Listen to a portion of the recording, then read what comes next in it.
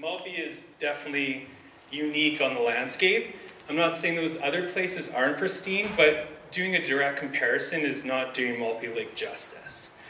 So, oh, this got kind of weird. So this is, I'm using my iPad and iPhone to map, and I know some of my colleagues are like, that's not accurate enough, but I have a Bluetooth GPS that's like as accurate as any GPS you can find on the market. It cost me $600. So I go around and I map with these two devices.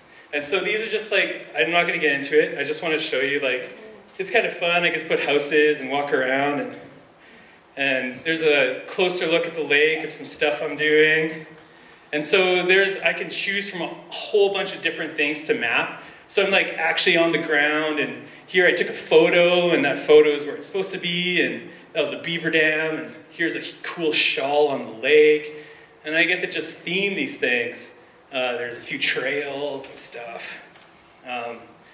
And you can see like at stream crossings and top of bank, and I can just say recorded GPS, and I'm actually like walking on these things. So I'm on the ground. And if anybody walks through Maltby Lake not on the trail, you know why I have scrapes all over my body.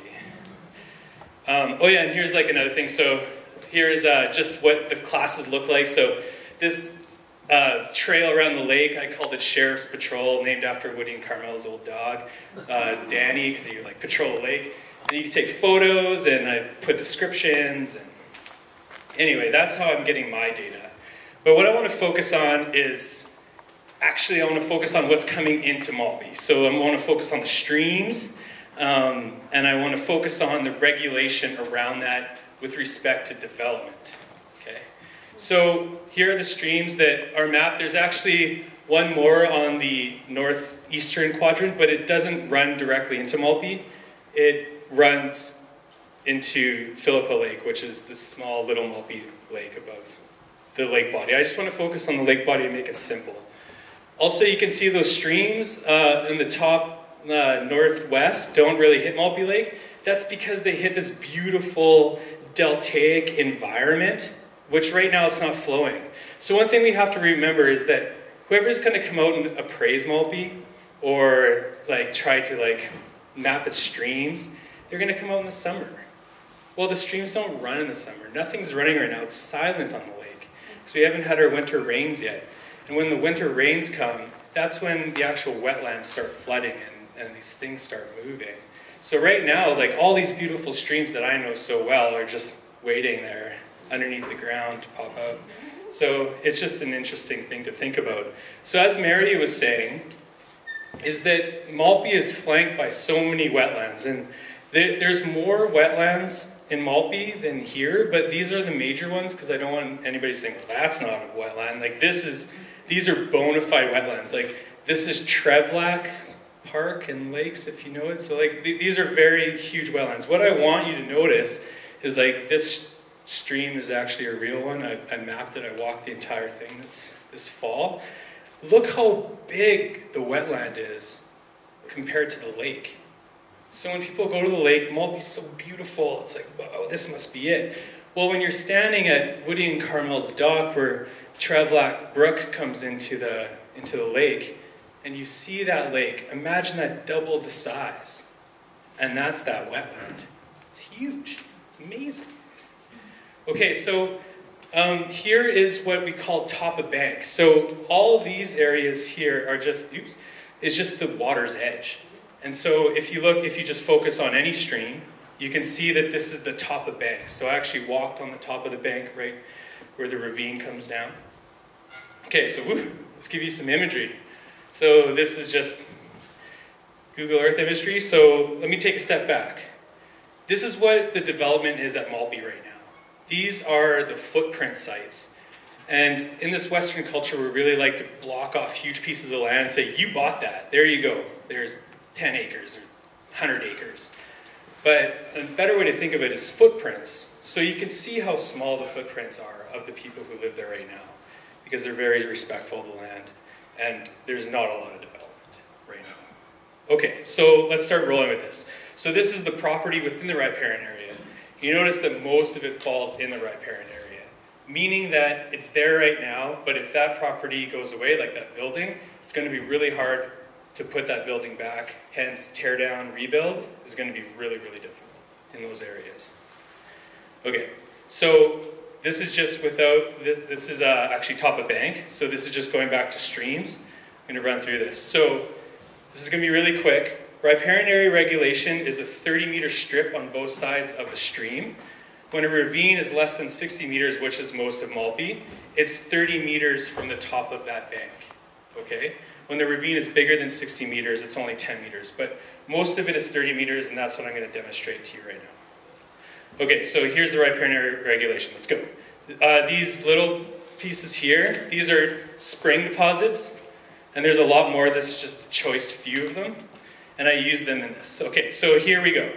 The orange is 30 meters on every side of the stream, okay? So it's like, oh yeah, there's a lot you can develop there. Notice I laid down these lot lines here. Well, that's what Saanich did for lot lines, which is really interesting on how to share a lake. Okay, so you know, there's a lot. You're like, yeah, I could totally put my waterfront property there, no problem. Okay, so let's bring in the wetlands and streams. That was the streams, so that we're bringing wetlands now. Let's do the riparian area regulation on that. It's like, ooh. Yeah, getting a little bit more intense. Okay, now let's talk about top of bank, which actually is the regulation.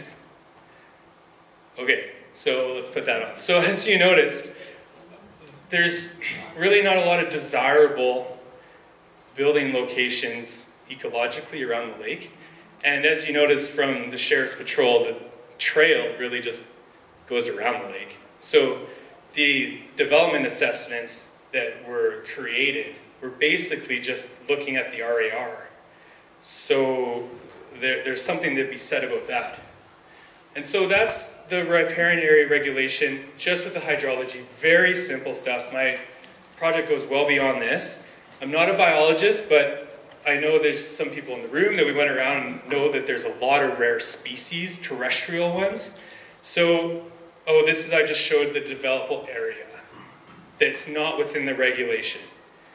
Okay, and then, but this is not to say anything about rare species or beautiful protected Gary Oak and arbutus uplands, which are most of the areas that are highlighted by this developable area.